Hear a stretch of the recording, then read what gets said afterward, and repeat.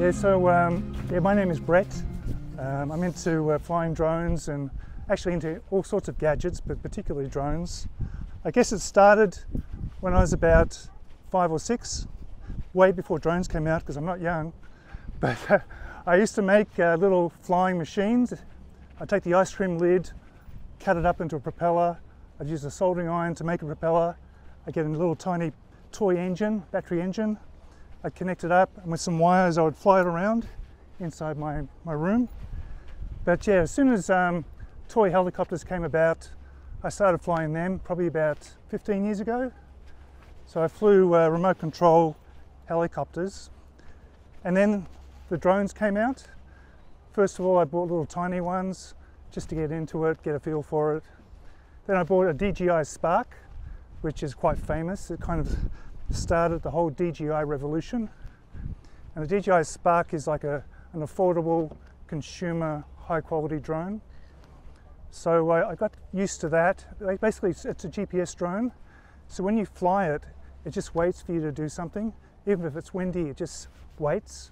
It can manage the wind. So I got into photography and videography, just flying that drone around. I really started to enjoy it. So that probably started about maybe 3.5, 4 years ago. And then I started uploading a few videos to YouTube. The channel's called Gizmo Drones, if you want to check it out. So I tried to do one probably once a month or something like that to start with. And over a period of time, I got a better drone.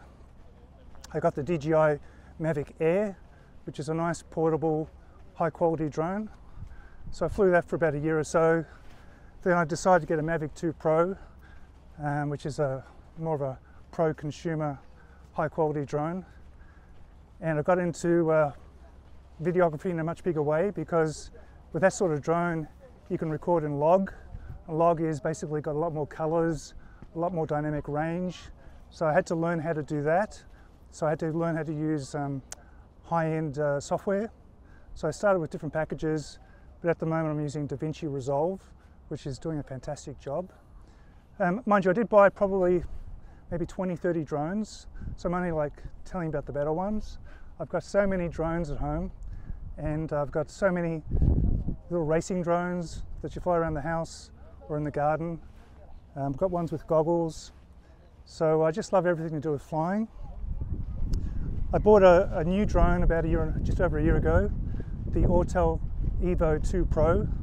It's a bigger drone compared to the Mavic 2 Pro, and also had a 6K camera, or has a 6K camera versus the 4K camera. So I've really enjoyed flying that drone because it's got a better camera for night flying or for low light flying. It's a bigger drone, so it seems to handle the wind.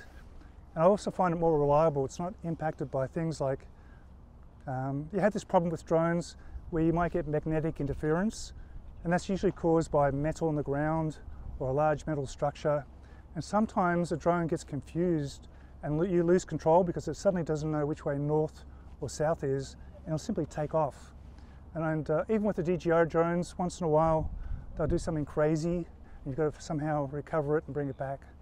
Well, with the Autel, I've never had a problem. It's fantastic. I never need to calibrate it. Wherever I go, it just simply works. So I love that drone. But I have a small range of smaller drones. In recent times, in the last year and a half, a lot of the air control authorities around the world have put some restrictions on drones. For example, in Europe, I believe you can really only fly a drone that's 250 grams or less without a license. And in Australia, you can also do the same. You can fly a drone 250 grams or less without a license. So I have a few of those as well, just to play with. And with that sort of drone, with a smaller drone, you can also fly closer to the airport, because with a drone, no matter which country you're in, there are restrictions about how close you can fly to a manned or controlled airport. Yeah, so my real job is actually in IT. So I actually work with a high-tech company providing IT, network and security solutions to, I'm kind of stuck, with companies in Australia. I was looking after Asia for a while as well, but I do love flying drones so much that I ended up getting my pilot's license. So I got that actually January last year, which is January 2020. Yeah, January 2020. It's not cheap, it's surprisingly difficult. Basically you have to learn what a real pilot would learn with respect to weather, airports, reading aircraft maps, knowing all the rules and regulations, and they're very strict about where you can fly a drone and how you can fly a drone, particularly around people and anything that could cause an accident basically. So I got that license last year, which I'm very proud of, and since then I've started doing some commercial work, just basically doing work for people that have seen my channel, they like my videos. I do have a website now, which is gizmodrones.com.au, but yes, I'm pretty much just doing the work on the side, which is good because it's usually done in the morning, which is sunrise before work, or sunset, which is usually after work. And because I live in the city, a lot of the work is just literally across the road or around the corner. It's just so easy for me just to duck out, grab some shots and do what is needed.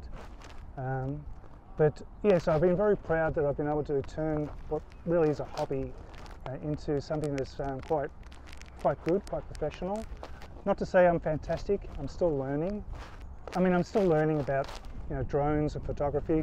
It's a bit like golf or anything that's difficult. It takes a long time to become really good. Yes, it's easy to get it up in the air and put the record button on, grab some video or grab a photo, and you might be lucky sometimes getting some good shots. But to do it consistently and to fly smoothly and to capture the correct balance of the shot, it takes practice. Anybody can do it, but it just takes practice. But more people watching your YouTube channel. Yeah, so more people like your job. Well, that's the funny thing, because when I started, when I look back at my first videos, 3-4 years ago, they're not that good. I have to admit, I look at them and I think, should I delete them? No, I leave it there because it's history, right? It's where I started. Even though I could actually fly back then, it was terrible. I was flying all over the place, I was going too fast, had the wrong, the gimbal, which is the balance camera, would kind of jolt a bit. And these things you just learn just after doing, you really actually have to do a lot of videos, because the videos teach you what works and what doesn't work. And as I said, I'm still learning, but I am definitely getting better. So over the last few years, my subscribers have got up to about, I think it's about, I don't know, 1,300 or thereabouts. And at the moment it's probably adding maybe 50 to 100 a month. So it's kind of like ramping up. And the sort of people that watch my videos are typically other drone enthusiasts. They've bought a drone, they want to see what other people are doing. They kind of do their own videos and then they think, okay, how can I improve my video? So they kind of copy each other. So they'll copy the sort of shots, the sort of angles, the way you kind of cut it up with editing. I mean, one thing that does surprise me is that some people don't improve. They could fly a drone for years and their latest video looks the same as their first video. I think that with me, not that I'm perfect, but I've always tried to improve. Every video I do, every time I put the drone up in the air, I think to myself, what can I do better this time? And I think that's probably one of the reasons why I've done quite well in terms of getting to the point where I'm quite good. But yeah, as I said, I've got a long way to go. I've only got experience with the drones I've got. I haven't flown the very big drones, which is what they use in cinema and film. So I'd love to do that one day. But one thing I have observed with all the different drones I fly, they pretty much are all the same anyway. They all feel the same. Yes, some might feel a bit smoother and whatever, but as you get better, you just simply adapt to it. It's like driving a car. You just jump in, yep, you can do it. Which drone do you like? Well, look, let me show you the drones I've got, because I brought a couple today just to show you. I have a lot more than this, but I'll show you what's in my bag, because that's probably pretty interesting. This bag I take wherever I go. It's got my favourite drone in it. Now they're about to release a new one pretty soon. In fact, DJI is releasing the Mavic 2 Pro. Oh, sorry, you're not recording this, right? Yeah, so this is my favourite drone at the moment. I may replace it in the coming months because they're about to release a new version. In fact, they're releasing, I think it's 4 new models at the moment. But let me show you this one anyway, it's quite good. So this one's called the Autel Evo 2 Pro. It's around 1.1 kilos. It's foldable, as you can see. I've never smashed it. In fact, I haven't smashed any of my drones for quite a few years. I have smashed a couple in the beginning, but not for a long time. But basically, that's the drone. And this is a really nice drone. It's got a 6K camera, and it's got detachable filters, so that you can, if you're into photography, instead of just using clear glass which comes with it, you can put on different, what they call ND filters. Oh, here comes the rain. Yeah, so basically there's different filters, and I like to fly in manual mode. So I've got some more here, and I've got another 8 in the bag, depending on what I'm doing. But with this drone, although it's got sensors around it, I actually never use them.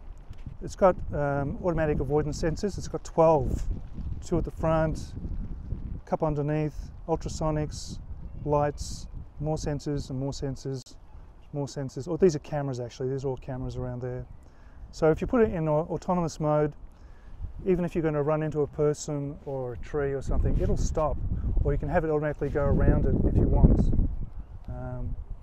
So it uses, I'll just show you the batteries. I've got a lot of batteries. So you can see I carry 2 phones. I have a normal phone which I use, but I've got a large, very bright phone which I use as my main phone, and I've got a backup one in case I need it. But each of these batteries, they claim you can fly for 40 minutes, but in reality you don't want to fly to the last bit of battery. So I tend to land at about 28 minutes or thereabouts. So it goes in like that. But yeah, what else is in the bag? I'll just quickly show you. You've got the controller. So for those that don't fly drones, this is how you control it. I've got a little cover here. So this one has actually got a display, so you can actually fly it without the phone, and actually the image of the camera will appear here, and then there's the antennas. This flies for up to 9 kilometers away, so it can go a long way. So basically, if I were to turn on the drone, it would connect. But normally what I do is I put my phone, oops, nearly lost my phone. My phone goes on like that. I turn my phone on, which I'm not going to do right now, but I turn it on. I connect the cable up. It all turns on, and once it's ready to go, I take off, and then I use these joysticks to control the drone in terms of direction, height, and speed, and so on. So that's how you control a drone, and it does a great job. But I'll show you what else is in my bag, just so you know. I always carry spare propellers, just in case I do hit something. I haven't needed to use that yet, but spare cables, lots of memory cards. It uses memory cards, and I carry, maybe there's about eight in here, some spare ones. Got to carry those as well these days, so I've got them too, just in case. I've got the ND filters, which I mentioned before. You know, if you want to do proper white balance, you know, you can use the little cards like this for doing your white balance check, because as the lighting changes, the white balance changes, and if you want to do consistent editing, this helps. And then I've got my Sony camera. So you know, if I need to add some additional footage, I can use that. I've got a Sony ZV-1, which is a very nice camera. Just put that away because it's raining. We can even go undercover if you want. What do you want to say? Keep going? No. And No problem with you. no problems for me. So, but that's not it, because there's a lot more that I need to carry. I've got a Osmo Pocket, which is also very good for additional footage. You know, very good camera. This is the original one.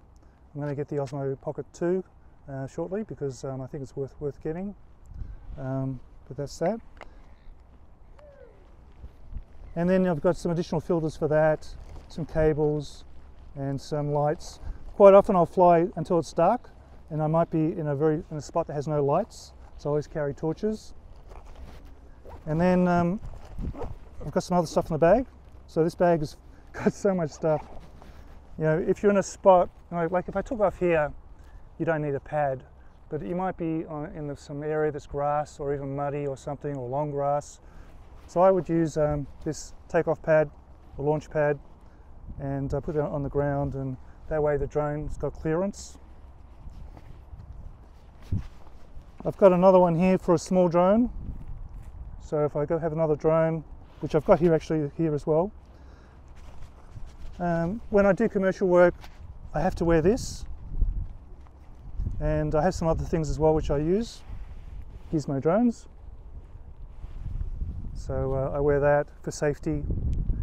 So when you're flying a drone commercially, you need to wear this so that people know who's flying the drone and they can contact you if they need to.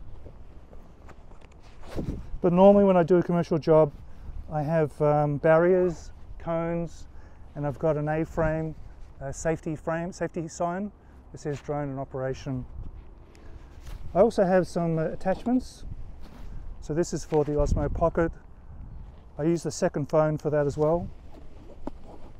And if I need to connect the Sony or to extend or put the either camera on the ground, I can use this. This extends as well. So basically I've got everything I need to be, you know, to do some sort of film project. But just to show you, I have some large tripods which I use as well, and I've got proper lights and things, but like when I do small jobs, I just try to be as portable as possible. So I'll take a small tripod if I need it for something. And then if it's an area where there's a lot of people, or maybe it could be dangerous, or if it's within 5.5 kilometers of the airport, you need to fly a smaller drone. So that's what this is for. This is the latest DJI Mini 2, which is a very small drone, 249 grams, which is just under the legal limit of 250 grams. So you can see there, 249 grams. It's got a pretty good camera. It's not as good as the Autel, because the Autel's a 1-inch camera, and I'd have to check what this is, but this would be much, much smaller, you know, maybe 1/3 of an inch or something, maybe half, but yeah, very small camera. So basically it doesn't work as well in low light. It still does a fantastic job, and you can produce some great 4K footage. This drone is quite amazing in the wind. It can fly in pretty much up to 30 kilometer winds. Flight time is around 25 minutes, and I carry quite a few batteries. I've got 6 batteries for this one. I brought 3 today to show you, but these are the batteries that go on there. So you can do quite a bit of flying with that. This is the controller for this one. Basically you have to put the joysticks or the little sticks on here, they screw on, it's like so. Put your phone in there and then you can fly it. There's the other one there. So that's a great drone. So if you're going to get into the profession of flying drones for work, I would definitely recommend these 2 drones. And if you don't want to go for Autel, I think the DJI Mavic 2 Pro is definitely the one to go for, or perhaps the Air 2S, which is a fairly new drone, a bit smaller. One of the benefits of the Mavic 2 Pro and the Autel 2 Pro is that the aperture is controllable. So if you're a photography kind of person, it's great being able to control the aperture for the lighting, because then you get perfect lighting no matter what it's like.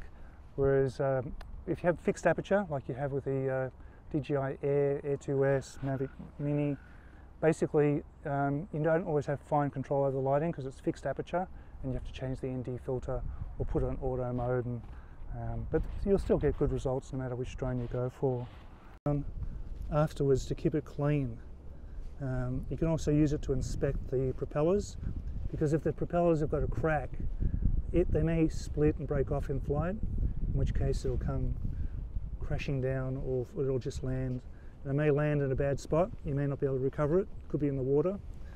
I do a lot of flying over water. In the beginning I was scared of birds, you know, maybe it might hit the bird and come down, but to be honest, I really haven't had any problems with birds, ever. A bird has never brought my drone down. and I fly with birds all the time. This particular drone, the hum of the propellers doesn't seem to bother the birds as much. I find that the smaller drones seems to upset the birds a bit more because it's a bit of a whiny pitch. But this one has a low hum and the birds just ignore it for some reason, which is great as a pilot. So I think that's good to go. So, what we do, just in case you want to see, is you power up the controller first. You always do the controller first.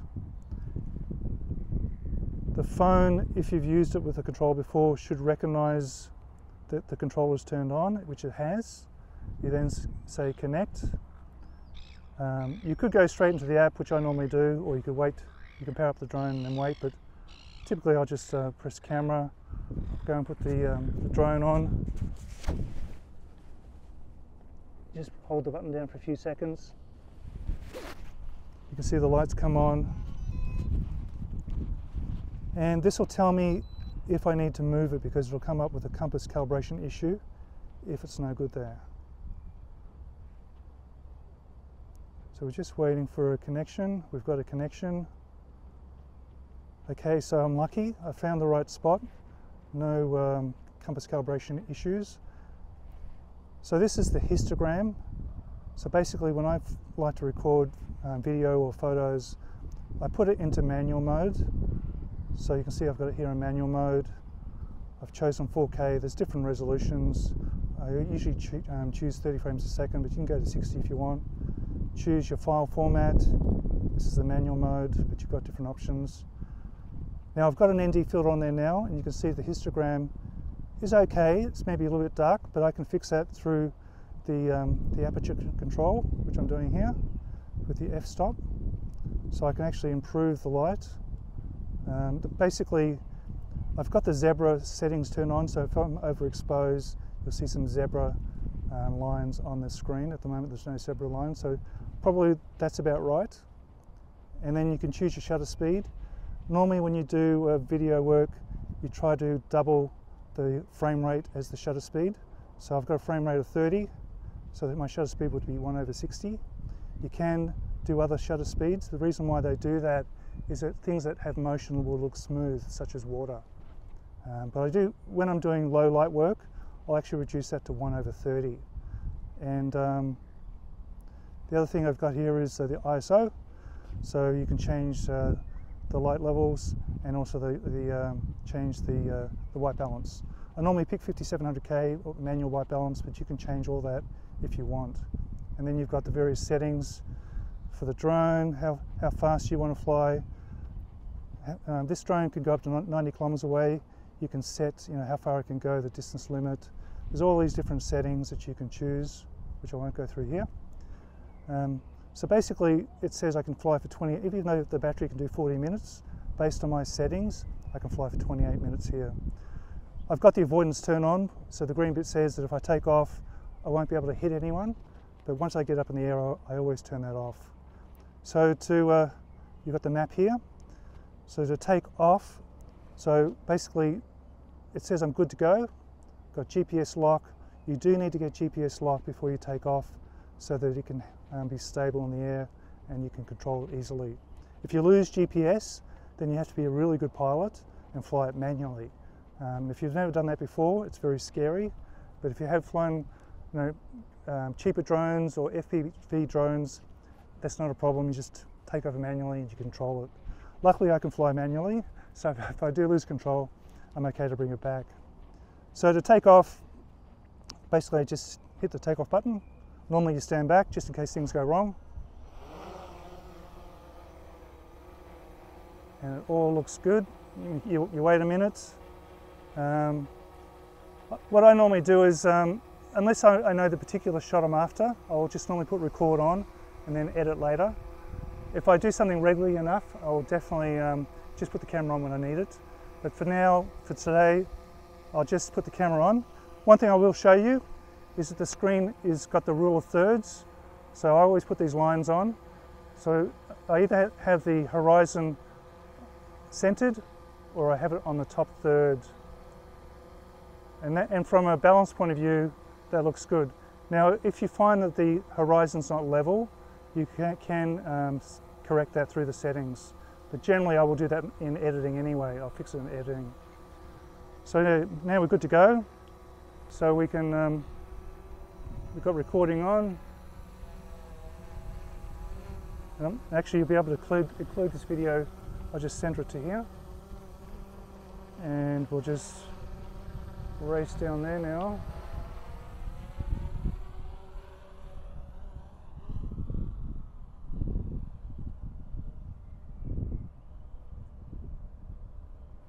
So now it's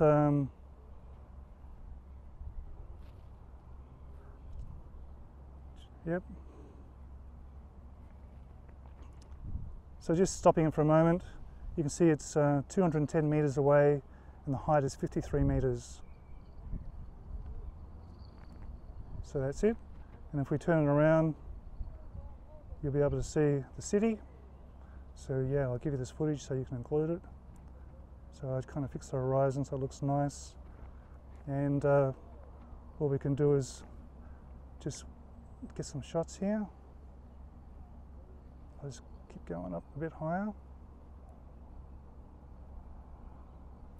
Now you're supposed to keep line of sight. So I've got luckily this drone is big and I can see it really easily. It's straight up there. I'm now running at 70 meters high. And there's the ship.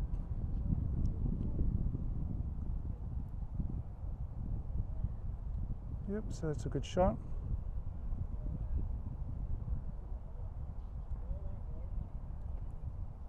And what I'll do is I'll bring it back now. So just turn it around. You've also got a little dial here to control the gimbal. So that brings the camera up and down. So I can bring the camera down, I can bring the camera up. And when you get really good, you can control the gimbal and the direction of the drone at the same time. It takes a lot of practice to get it smooth. Typically what I do is if I really want to take good control, I normally fly like this with the thumbs, but if I want really good control, I pinch it. And then I can then get really, really fine control. And I can do some very, very smooth flying, very advanced flying. But it takes a bit of practice. There's a little bit of wind up there, you can feel it. So now, so I can just control it a bit here, move it. So, although the sticks seem to go in like 4 directions, left, right, east, west, I actually control it in 360 mode. A completely smooth control of the sticks, so that you can get some nice smooth movement.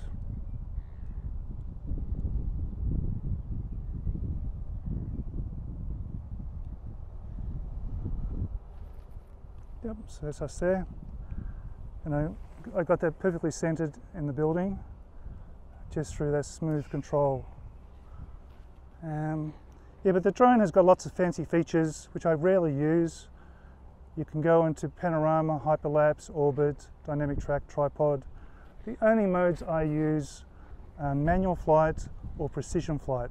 So if I'm flying in a garden and there's literally no space either side of the drone, I'll put it in precision mode, and that goes into very slow speed, and I can control the speed of the drone in every direction. So this is like the default setting, but I can change it from 7 kilometers an hour to whatever I need, up to 18. So this is when you're doing very fine control. It actually moves very slowly and perfect for any kind of tight work, particularly if you're around people. Yeah, so that's that drone. I don't know what else to show you there, but other than that, the light is changing. So at this point, I really should be changing the ND filter, because if I didn't want to do that, I can go up to 200 ISO, which bumps it up. But if I wanted to be perfect and to get the most light into the lens, I would leave it at 100 and change the ND filter. I don't know if you want to see that. I can quickly do that. I just land it.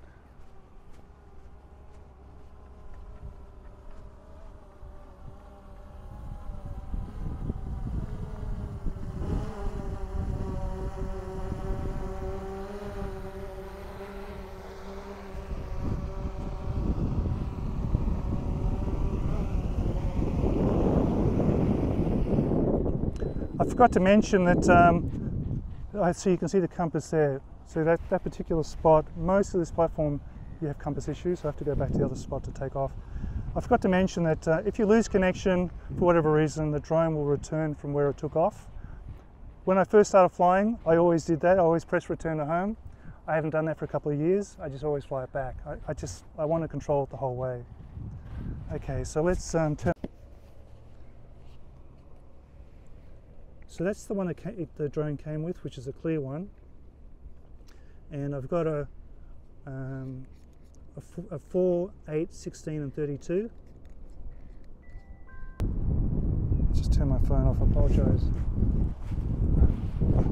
Okay, so I start again, yeah. So this filter is an ND16, which is the one I normally use during the day.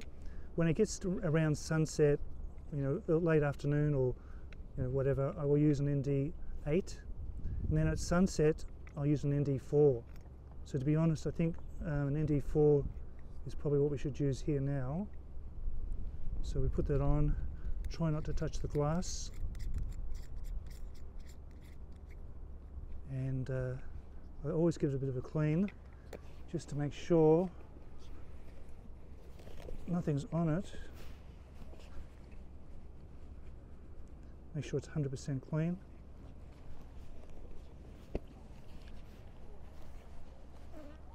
And now when we take off, I don't know if you want to see this, but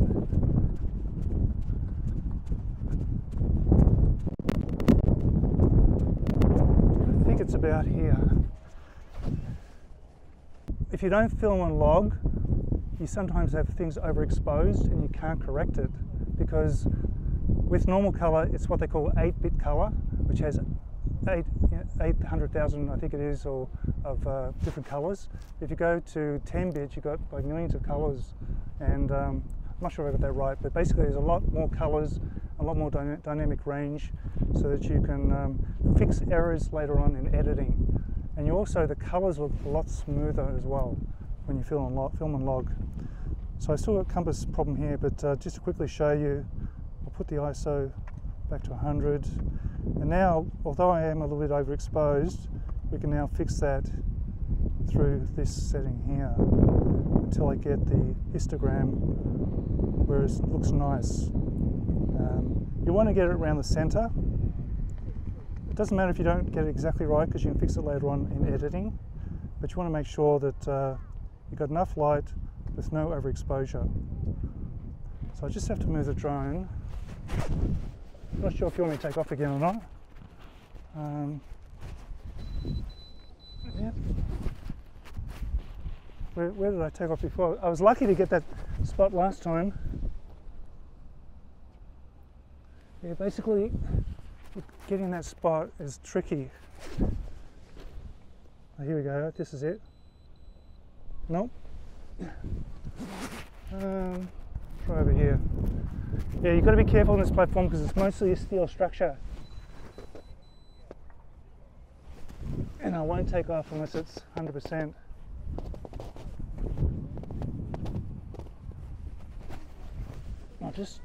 What I'll do, I know that the wooden platform is perfect because I did a video here for a ballet video last year for the Australian Ballet, and we filmed the Australian Ballet dancing on here, so I've flown literally hundreds of flights here. I know this platform really, really well. Okay, just see if it's going to fix it. I'm not sure if it will, otherwise we're going to have to go down there. Yeah,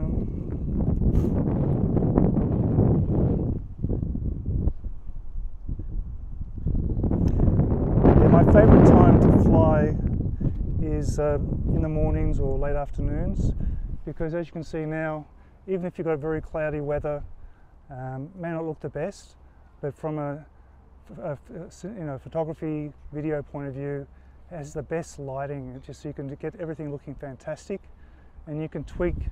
See that at the moment that sun is very bright. If you didn't have a log video, that would be very hard to correct, because if you point the camera at that, it'll be all blown out and just look like a white light.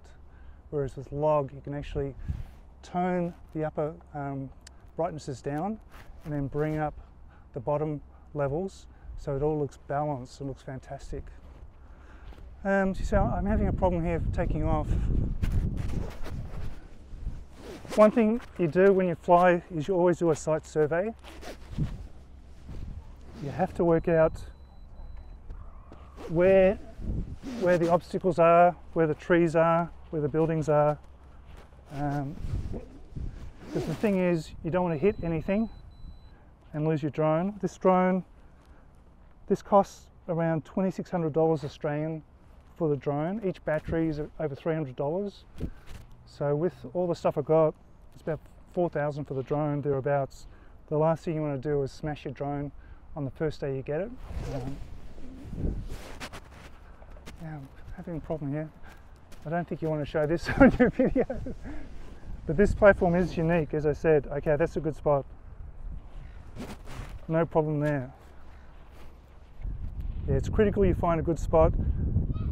A few years ago, maybe 3 or 4 years ago, I got a brand new drone. I made the mistake of taking off here. It took off and smashed into that wooden fence, that wooden chair over there, into pieces. I could not control it. It had a compass calibration issue. Lesson I learnt there was 2 lessons. Don't buy cheap drones and never take off if there's any kind of problem with the drone. When you take off, you watch it. Any problems, you land straight away because a compass calibration issue is a major problem. So yeah, if we wanted to take off from this point, yeah, we would stand back. Make sure that the area is clear of people. It's supposed to fly 30 meters away from people.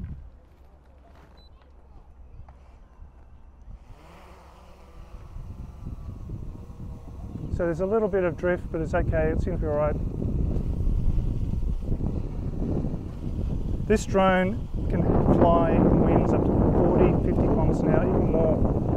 I've flown in very strong wind, and it's just truly remarkable how fantastic the video is. Very stable.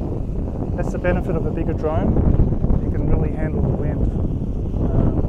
Of course, this height it doesn't look too bad. All right, so press record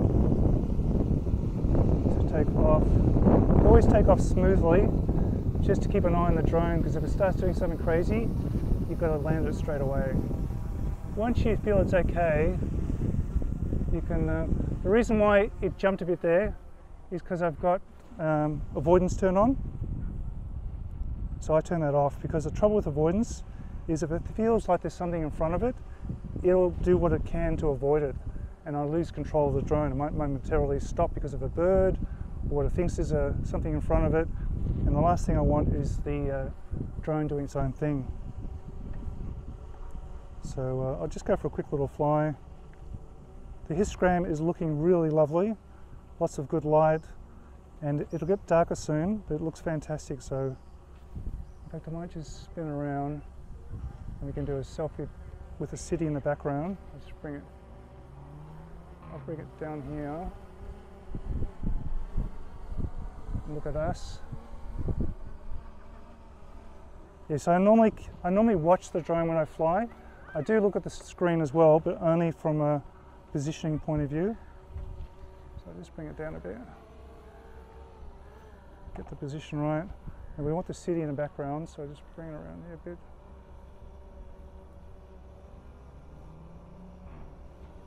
Okay, so the city's in the background.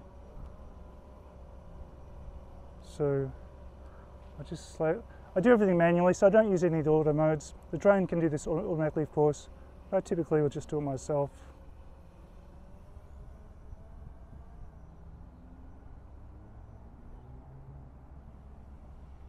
That'll be a nice shot.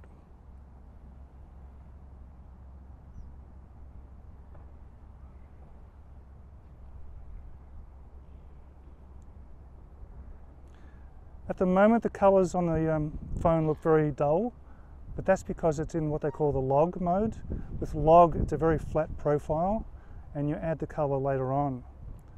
So that's why it looks a little bit dull. If I were to put it in the normal colour mode, which I'll show you actually, just turn that off and just go to here. I can go into normal colour, and you can see it looks a lot more colourful. That zebra bit up there shows you that's overexposed. So when you first take off, you might think, oh, this looks better. But when you go to edit it, it's not as good. You have less options to correct things. So I always put it into, you got black and white as well. Nostalgic, I've never tried that. But yeah, log is the way to go if you really want to get into photography. So actually, even though it's cloudy and it looks fantastic, this will look amazing when we edit this later on. I might change the centering. So now I've changed the center to be on that building. And what I could do is I can do an orbit around that. Oh, I'll put the recording back on.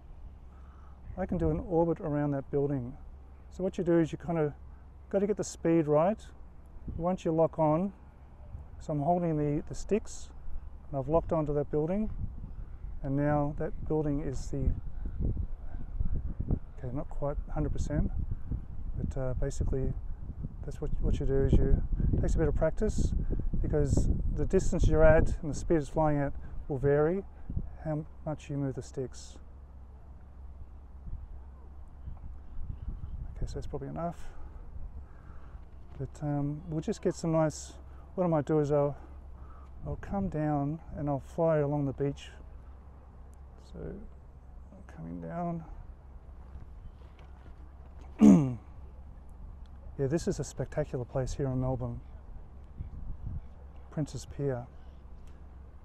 The stumps used to be the rest of the pier, and when they renovated it or restored it, they basically just restored a section of it and kept the rest there for, I guess, for historical reasons, just so you can see how it used to be many years ago when people used to migrate to Australia via ships.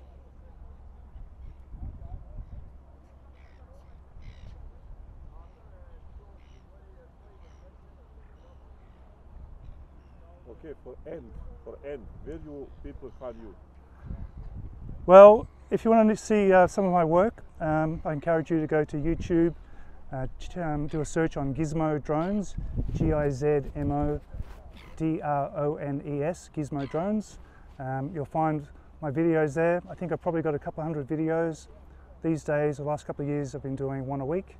I fly pretty much every single day, and usually for someone else or just for myself.